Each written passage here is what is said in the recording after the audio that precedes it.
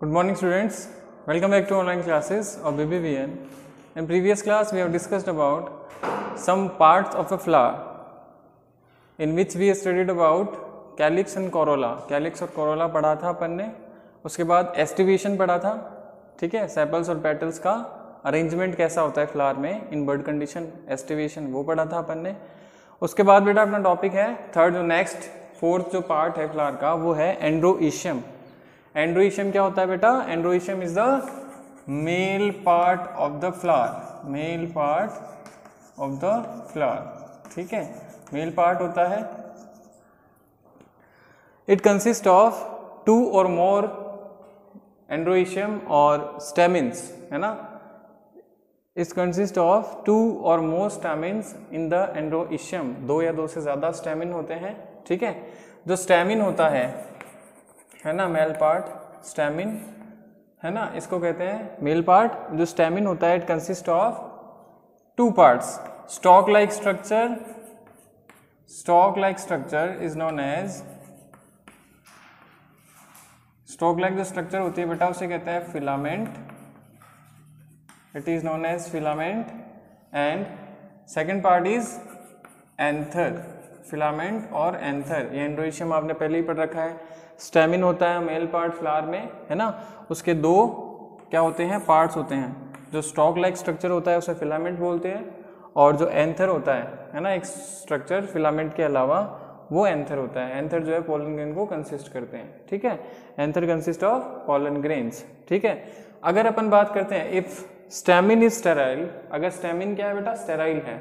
It does not produce the pollen grains. अगर ये pollen grains को प्रोड्यूस नहीं कर रहा है तो स्टेमिन जो होता है it is known as staminode, ठीक है. उसे क्या कहेंगे बेटा? स्टेमिनोड कहेंगे.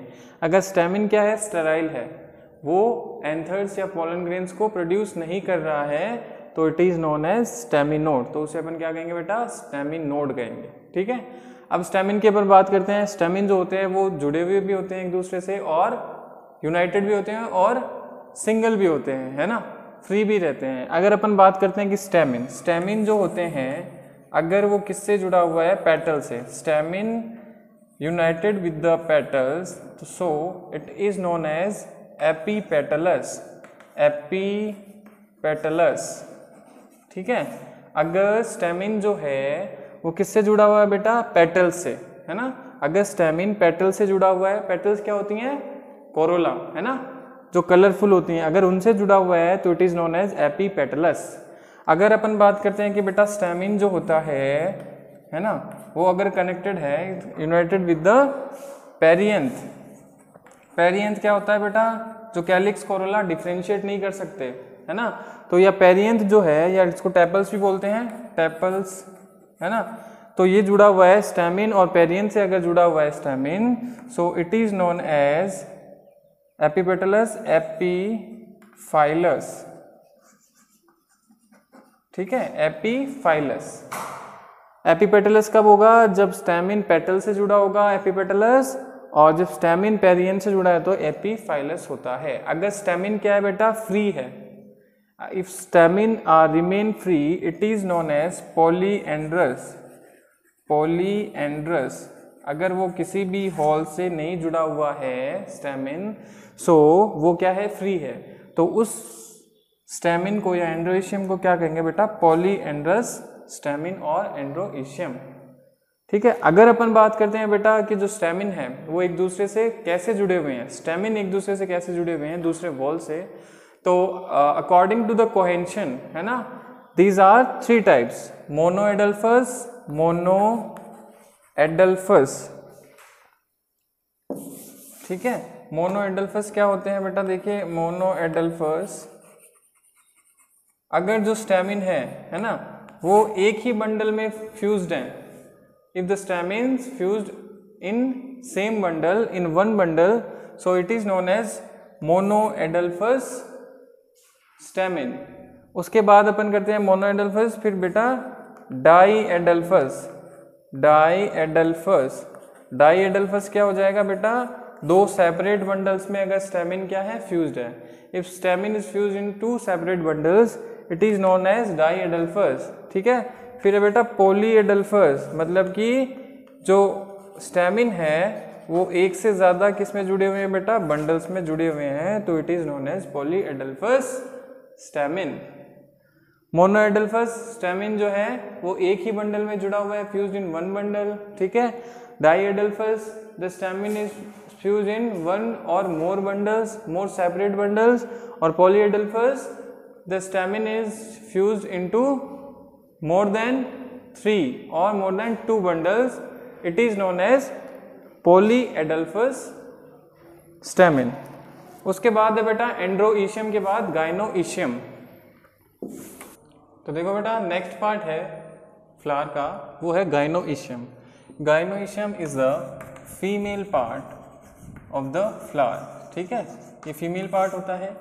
इट कंसिस्ट ऑफ 2 और मोर कार्पल, 2 और मोर carpals.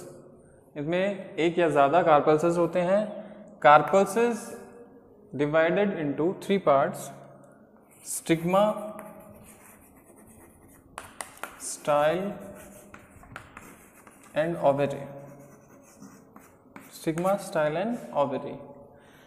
If the कार्पल्सेस are remain free, अगर कार्पल्सेस जो होती हैं वो फ्री रहती हैं, है ना, तो दिस गाइनोइशियम और ovaries are known as apocarpous, apocarpous ovary और ओव्यूल्स। ठीक है, अगर क्या होता है बेटा, कार्पल्सेस जो होते हैं वो क्या होते हैं, रिमेन फ्री, फ्री रहते हैं, फ्यूज नहीं होते हैं, तो these are known as apocarpous. और अगर फ्यूज हो जाते हैं, the कार्पल्सेस are fuse each other with each other, it is known as the syncarpous, syncarpous ovary. ठीक है, फ्री हैं तो एपोकार्पस, अगर फ्यूज है तो सिनकार्पस। फिर अगर अपन बात करते हैं बेटा कि जो ओव्यूल जो होते हैं, ओव्यूल जो है वो ओवरी में कैसे अरेंज होते हैं, है ना, वो होता है बेटा प्लेसेंटेशन। जो टिश्यू होता है प्लेसेंटा का, वो अरेंजमेंट करता है किसका, ओव्यूल्स का, in the ovary, it is known as the placentation. तो प्लेसेंटेशन जो है वो मेनली 5 टाइप का होता है in the plant, in the flower. देखिए मार्जिनल जो प्लेसेंटेशन होता है उसमें ओव्यूल जो होते हैं वो मार्जिनल, है ना, जो मर्ज एरिया है वहाँ पर कंसिस्ट होता है। एक्साइल जो है वो सेंटर में चारों तरफ स्प्रेड आउट होता है। ठीक है, और जो पैराइटल होता है वो परिधि पर, है ना, अपन कह सकते हैं कि जो सरफेस है वहाँ पर जो ओव्यूल्स होते हैं वो इस वे में अरेंज होते हैं। फिर होता है बेटा बेसल, बेसल पार्ट बीच में सेंट्रल में ऐसे फ्री नहीं रह करके वो ऐसे कंपोज्ड होते हैं। नेक्स्ट है बेटा फ्री सेंट्रल, जो फ्री है सेंटर में और कंपोज या किसी के साथ जुड़े हुए नहीं है, कनेक्टेड नहीं है, तो ऐसा जो प्लेसेंटेशन होता है वो होता है बेटा फ्री सेंट्रल। तो ये कुछ क्या है बेटा, ओव्यूल्स के अरेंजमेंट हैं। ठीक है, नेक्स्ट क्लास में बेटा अपन पढ़ेंगे fruit and ovary. All the best.